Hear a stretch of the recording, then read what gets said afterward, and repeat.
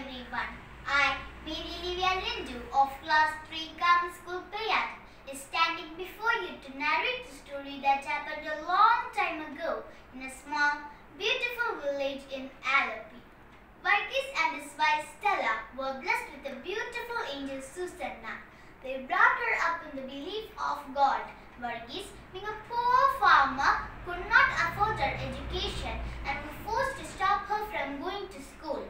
As years passed, the desire to go to school also grew along with her. But at that small age itself, understanding the financial circumstances of the family, she never relayed her little heart's desire to her parents. Being a pious girl, she never missed the daily holy mass. Their parish priest, Father Stephen, was very fond of her. So Susanna met the priest and shared her craving to have education. Hearing the little girl's wish, the priest overwhelmed with happiness and decided to meet her parents. On the very next day itself, Susanna very enthusiastically came with her parents to meet the priest. The priest told them about a nun in Ernakulam.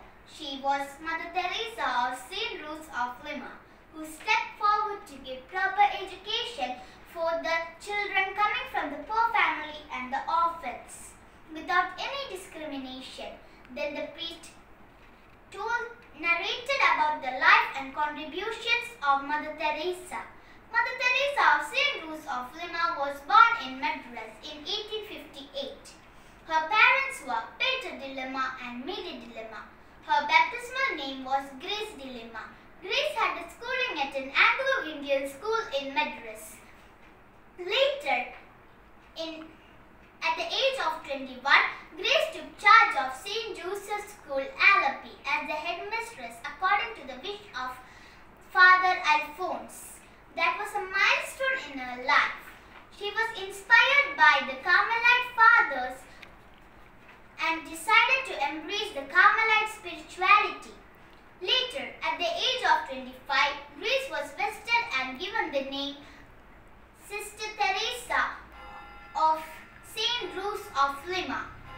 Later, in 1887, she founded the Third Order of Our Lady of Mount Carmel, today known as the Carmelite Sisters of Saint Teresa. Then the priest concluded the talk and gave them a letter addressing to Mother Teresa and asked them to go and meet her. With eyes full of tears and with a painful heart, Varghese and Stella left their beloved daughter in the hands of Mother Teresa. Seeing the deep love and great compassion for the sufferings and underprivileged and her tender love for the orphans deeply inspired Susanna, and she grew in the mother's guidance. When Susanna was doing a higher education in Madras, one fine morning she woke up hearing a shocking news that Mother Teresa was no more.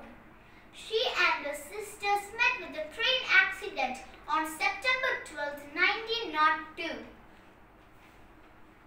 The beautiful soul left for eternal rest at the age of 44. Even though this news shackled Susanna, keeping the burning grace of the mother inside her heart, continued doing her services to the society to fulfill her dreams. I would like to conclude my narration by saying that Mother Teresa was the one who lived for others, died with others, and was buried with others. A tragic, but a beautiful end of a beautiful life that lived for others.